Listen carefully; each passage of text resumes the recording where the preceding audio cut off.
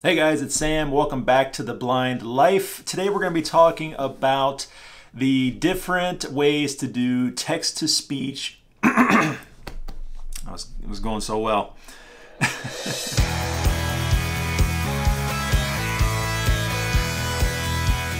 Hey guys, it's Sam. Welcome back to The Blind Life. Today we're going to be talking about the different ways to do text-to-speech on iPhones and iPads. Now, before we get started, if this is your first time to my channel, welcome.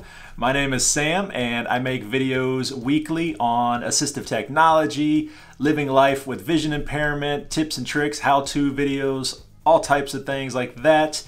So if you find that interesting, definitely consider hitting the subscribe button and turning on notifications.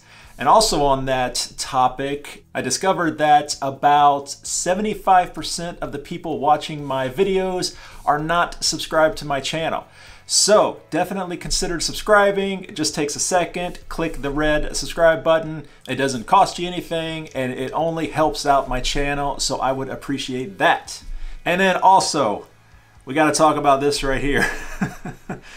I have my pinky on my right hand heavily bandaged up because I sliced it open pretty badly last night. And yes, so that is what is up with this. I apologize. I know it's not fun to look at something like this, but the videos have to get made, right? The show must go on. So we are just doing our best and we will pretend like it's not even there, right? That's what I'm doing. Okay, with that being said, let's jump into the video. So as I said, today we're going to take a look at the different options for text-to-speech on iOS devices, and which is iPhones and iPads and iPod touches, if anybody still uses those. But I'm going to talk about the 4 options that we have. Okay, so I'm going to be demonstrating this on my iPhone. This is an iPhone 10 Plus, but that shouldn't matter. One thing to note though is that they recently changed the way the layout for the settings and where accessibility is in the settings.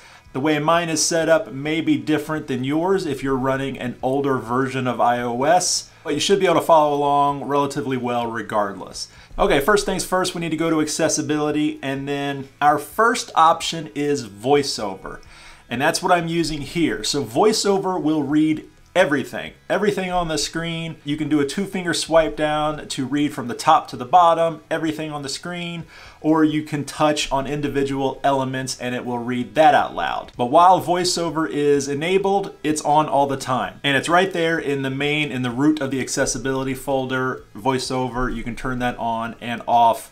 I've got videos talking about VoiceOver. We've got a whole series called VoiceOver 101, but we're going to continue on down. Zoom, magnify, display, motion, spoken content, button. And we're going to go to spoken content. This is where the other text-to-speech options are located right now anyway. And I'm going to leave VoiceOver on just for right now so you guys can hear as well as see what the options are.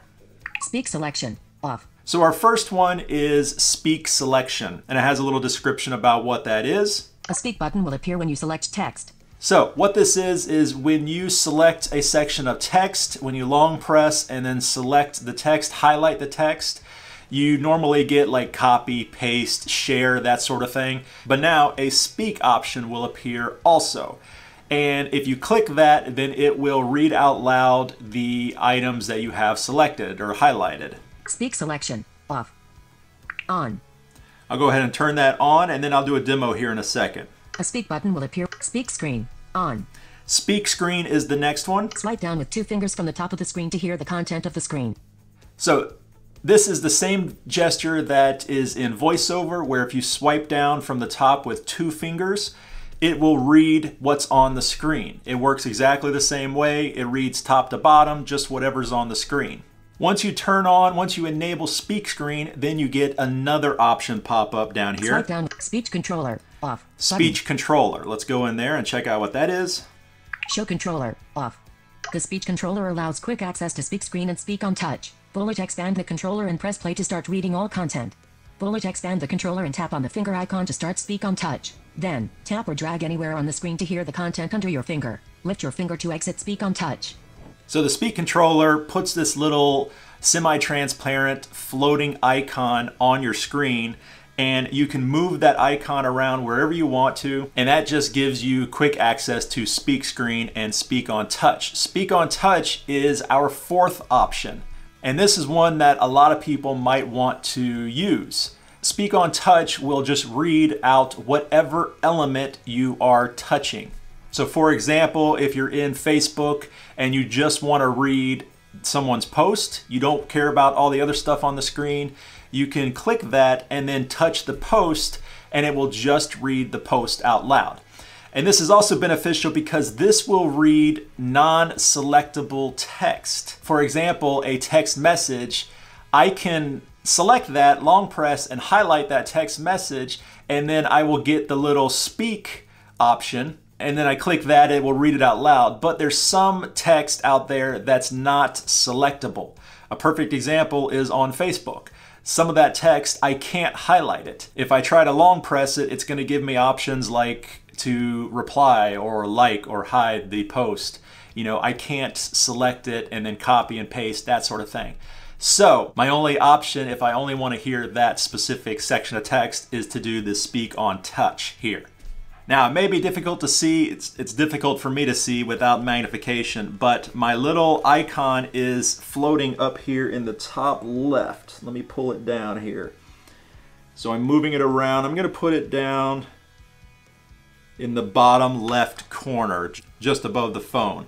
So if I tap that now, this little window pops out, and I've got the speak on touch. It's got a little hand symbol there. First, I'm going to demonstrate the speak selection option. So I'm just in an email here, and I'm just going to long press a certain section of text here and drag it down, get the whole section here. And my little context menu here pops up with copy, paste, things like that. But now we have speak. So if I click on speak, Plan projects with Dropbox paper timelines. It just reads that selection. The other one is the two-finger swipe down. We have that turned on as well. So if I take two fingers and I swipe from the very top down, Timelines in Dropbox paper, labels, inbox, from Dropbox, 11:16 a.m. to me. Plan projects with Dropbox paper timelines, easily create. It reads everything from top to bottom. So if you've got a long email, this might be a good option for you. And you see the little control window pops open, and I can pause, I can play, I can fast forward, that sort of thing. Now, of course, VoiceOver, you guys know how that works. Once again, it will read everything. I can select certain sections. It's kind of like the all-encompassing. It will do all of this. But as I said, that might be overkill for some users, so some of these other ones might work better. Finally, let's take a look at the touch reading. So I'm going to pop open my little window here, and I'm going to click on the hand. And now, wherever I touch, it's going to read that section. Easily create clean charts showing what's happening when and who's responsible for what. There you go. If I do it again here, let's get the one right above that. Plan projects with Dropbox paper timelines. It reads that section.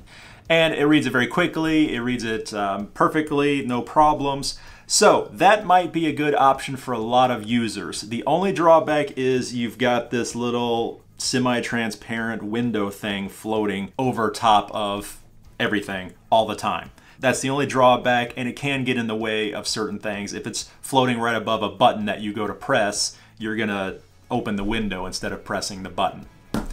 Okay, so that was a look at the 4 different speech-to-text screen reader options we have on iOS at this time. Thank you very much, guys. If you have any questions, any more questions, I should mention that the video topic was inspired by a question I had from a viewer. Thank you very much for that.